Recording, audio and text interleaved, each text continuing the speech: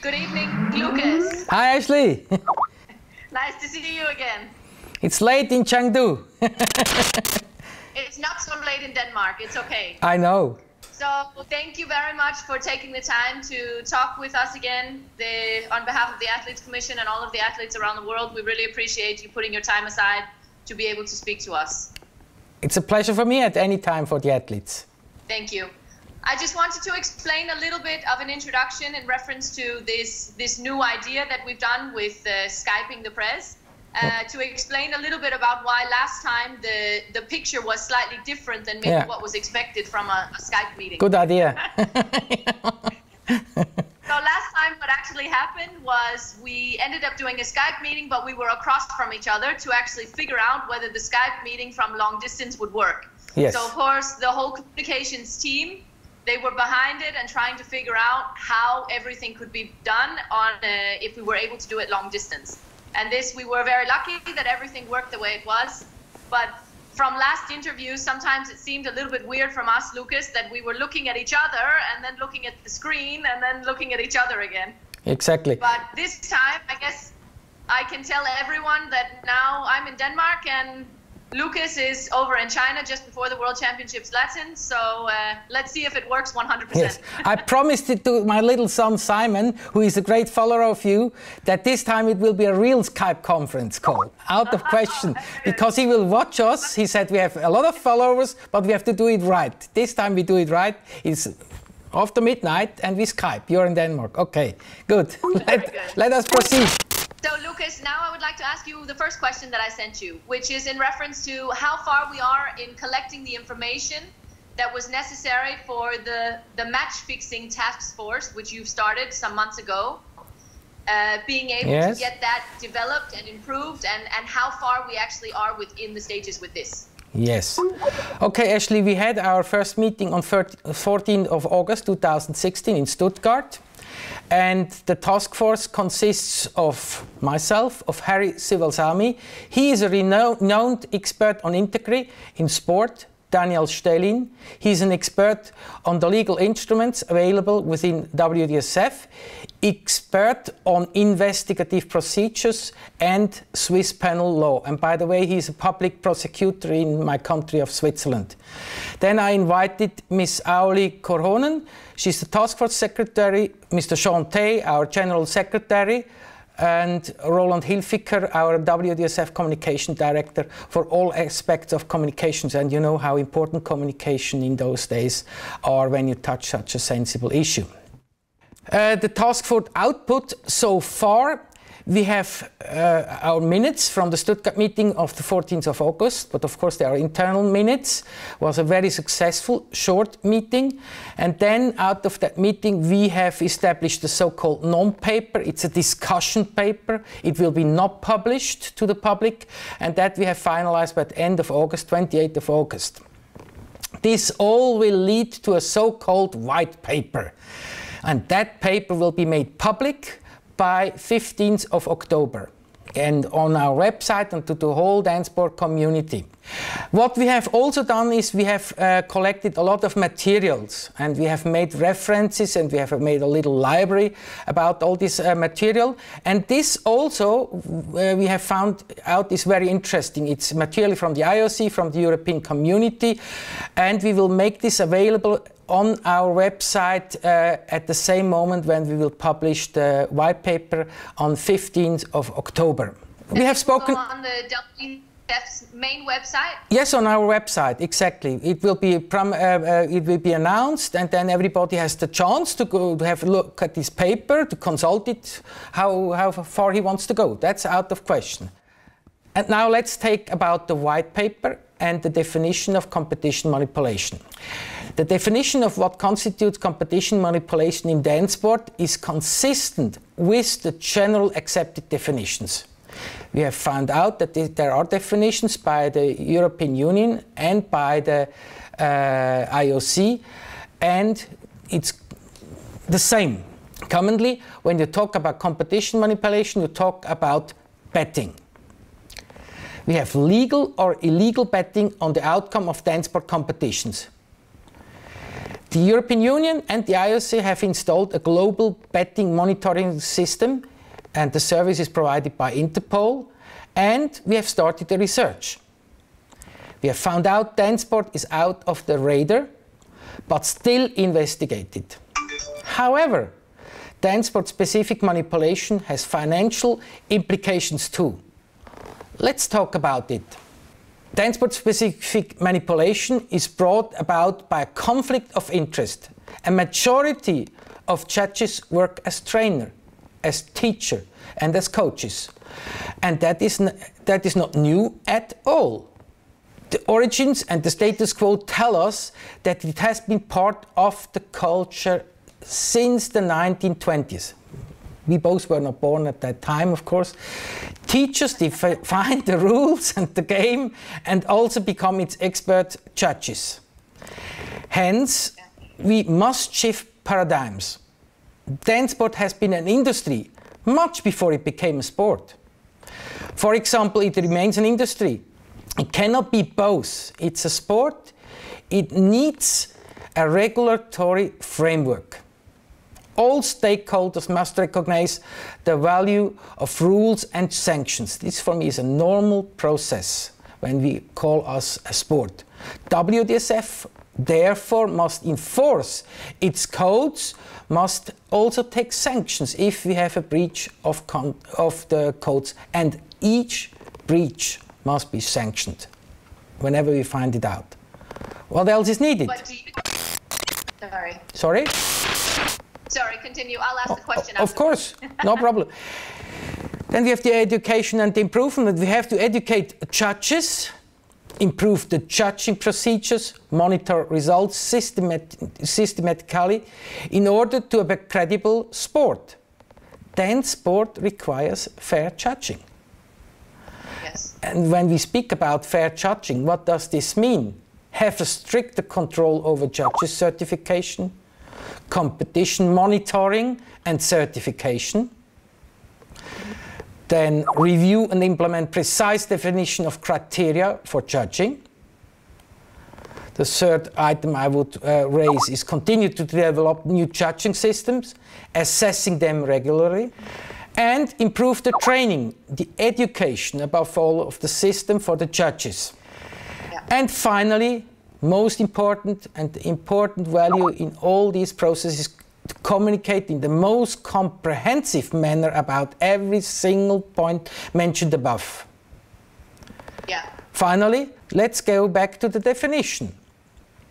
The definition, manipulation of sport competitions means an intentional arrangement, act or omission aimed at an improper alteration of the result of the course of a sports competition in order to remove all or part of the unpredictable nature of the aforementioned sports competition with a view to obtaining an undue advantage for oneself, for the others. It does exist in DanceSport, out of question. Whether it's widespread or not is not the issue. One single case would justify that measures are taken against it.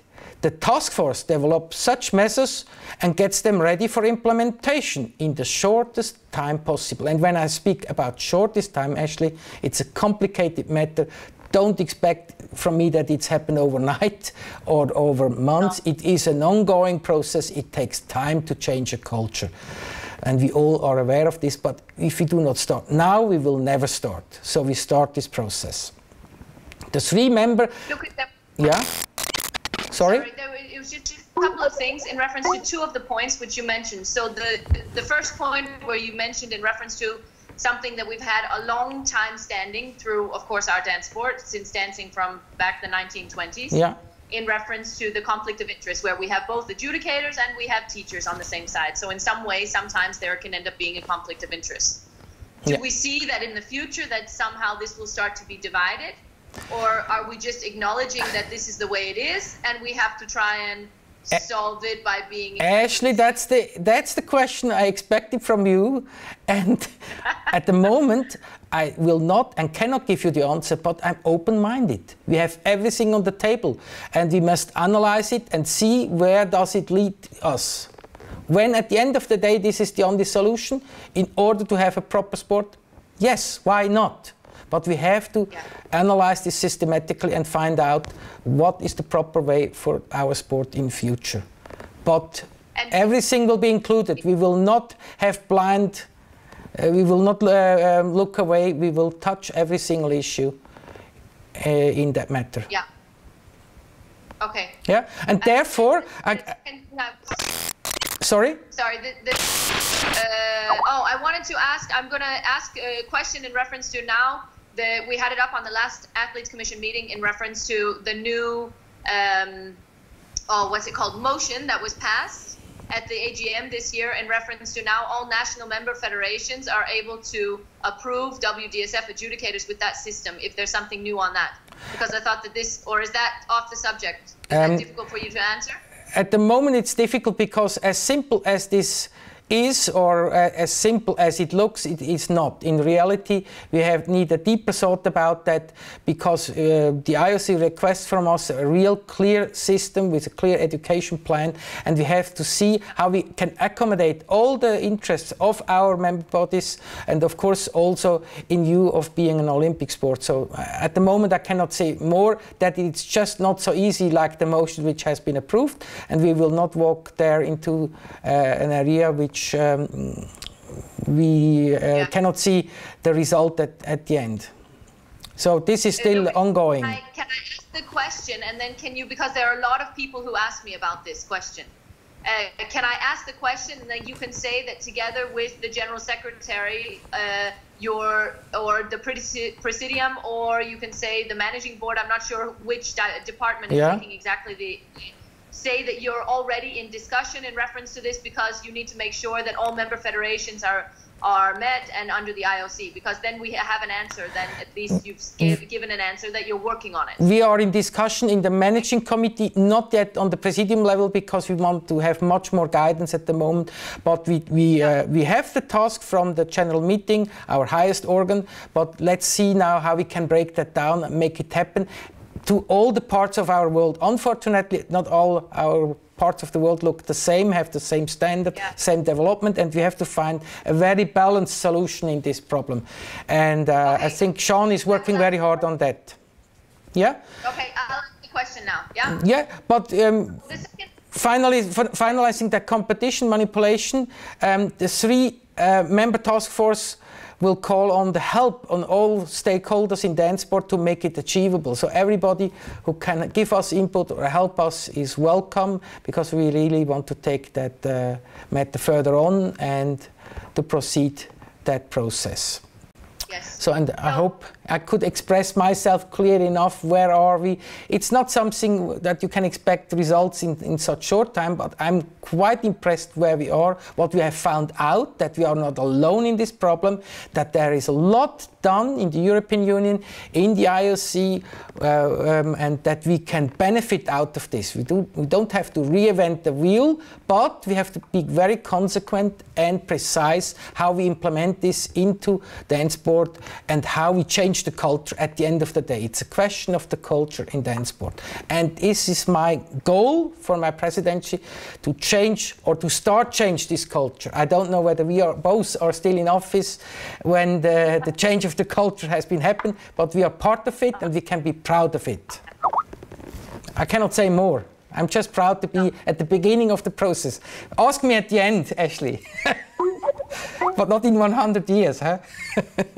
Do we have any type of timetable or something like this where we can start to expect that very clear steps will start to be made? Do you have any idea, like, to, of course I understand you can never guarantee. No. But do you have something to say, okay, we hope by the beginning of January, or we hope by the summer of next year, that we will have clear principles in place to be able to now move in and make clear decisions? Yes, I think you all will better understand when you read first the white paper in the mid of October, as announced, published on our website, and then I hope that until the next AGM we can give a further report, see where we are, and give a much more concrete result, because we have again election next year, and I want that our delegates knows what they elect, that I will that the process will be an ongoing one, and that with their vote they support me in that difficult task force and difficult matter, and that is one important achievement of my first year as president. I want to have that commitment from our member federation, or at least ask them if they support it. I mean, I don't know the result, but I'm confident that I get a majority behind this intention. Yeah. Okay, well, I will move on to the second question which I had. And the second question, I guess, is kind of similar to the first one, but in a slightly different way. There was an incident at the German Open Championships this year in reference to one adjudicator, which was taken off one of the panels under, I guess you could say, the same name, which is against match fixing, where there was, at least, it seemed to be at the time that there was proof that there was match fixing going on, and therefore he was removed from the panels. From the athlete side, we would like to hear what has happened, what is the situation now, what is going to happen, and how can we prevent these different things in the future. Okay, well understood. Whether it was competition manipulation or not is still subject to an ongoing investigation. What was proven beyond any doubt whatsoever, and even admitted by the judge in question, was a breach of the code of conduct on his part. During a competition use standard in Stuttgart, the judge, rather than watching the couples on the floor, and this is his only assignment in Stuttgart, he has to do the job, to judge the couples, he looked repeatedly at an Apple Watch. As he did, he was recorded on video by a third party. That's fact. The Presidium resolved to impose a provisional sanction by suspending the judge for a period of 6 months.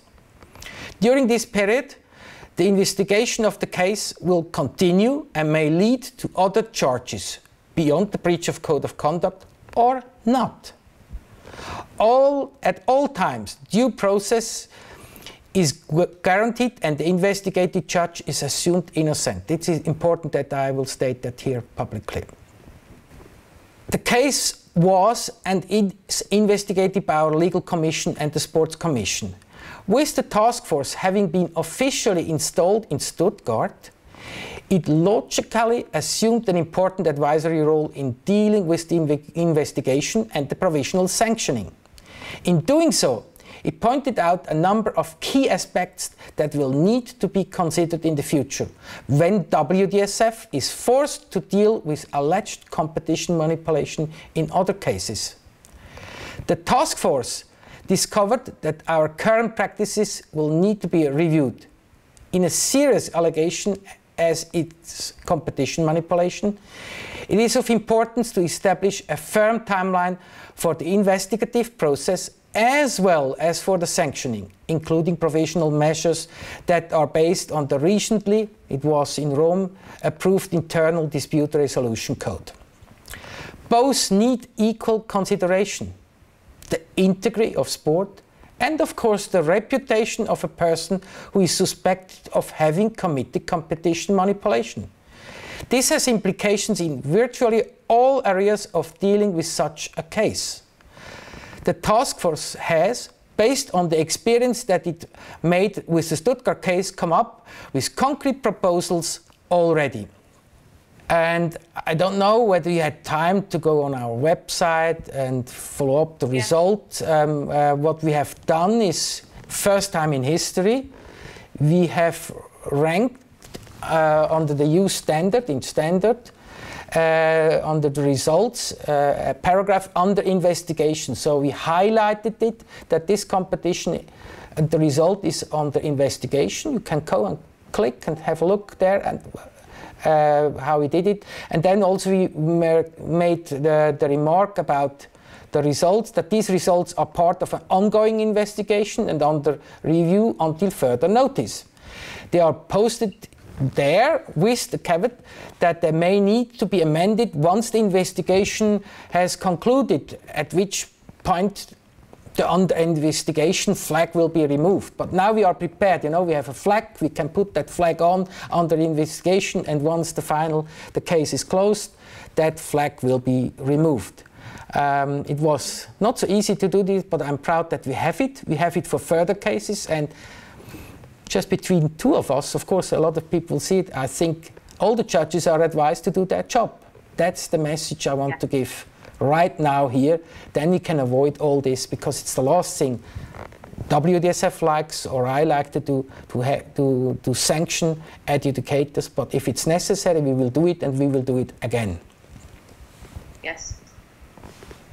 I think this is, it's a difficult situation, of course, for both the adjudicators to be in, but also in reference to our sport, of course, to have these situations. But I think the only way of moving forward, and we've spoken about this often on the meetings, is that you are held accountable for your actions. And if you're held accountable for your actions, hopefully it will also show other people that it's not okay to not take your job seriously. It's important to take your job seriously, and for all of us dancers who are standing in front of the mirror for hours and hours and hours a day, it's so important that when we go out and we're judged, that we're judged on fair ground. We're not judged because of any other parameters. It has to be only and fairly on the dance. But can I ask you now, do you have the feeling that the athletes, they feel now the difference, that we are serious about this matter, that we try to want to do whatever we can by just what I explained? And do you have already heard or felt the difference? For me, it's important. I don't expect it overnight, but it would be nice if one day I get the feedback that really the athletes give you such kind of feedbacks about that difficult work. For sure, we got feedback straight away after the one adjudicator was taken off, that it was fantastic that it was reacted upon so clearly and so quickly, that taken off the panel straight away, and that a new judge was assigned and put onto the panel straight away so that it didn't continue. But at the same time, then everybody now is very curious to see what will happen. Will WDSF actually follow through with what happened, or will it just fall to the side and you know, somebody gets a slap on the wrist? So I think, yes, I think everybody was very happy with how it was dealt with at the time. And everybody's very interested in seeing what will actually happen now. Will it be followed through on, or will it fade out, I guess? WDSF will not fall aside as long we all are determined and we want really to progress in this matter. I promise you the first option is the only option for me. Falling aside is never a good option, Ashli. No, we will not do it. I didn't have any more big major questions, so until next time I'll find some more for you, which keep coming in on the email. I don't expect easy questions. Thank you, Ashli. Enjoy your spaghetti, hopefully cooked by your lovely husband. I have to go to bed, sleep, to be ready for tomorrow's World Championship in Latin in Chengdu. And I'm really looking forward to that event, and hopefully to a beautiful competition on the floor that the best couple will win tomorrow. Fantastic. Thank you. Sounds great. Thank you very much, Lukas. Thank you. Thanks for now. Bye-bye, Ashli. Bye.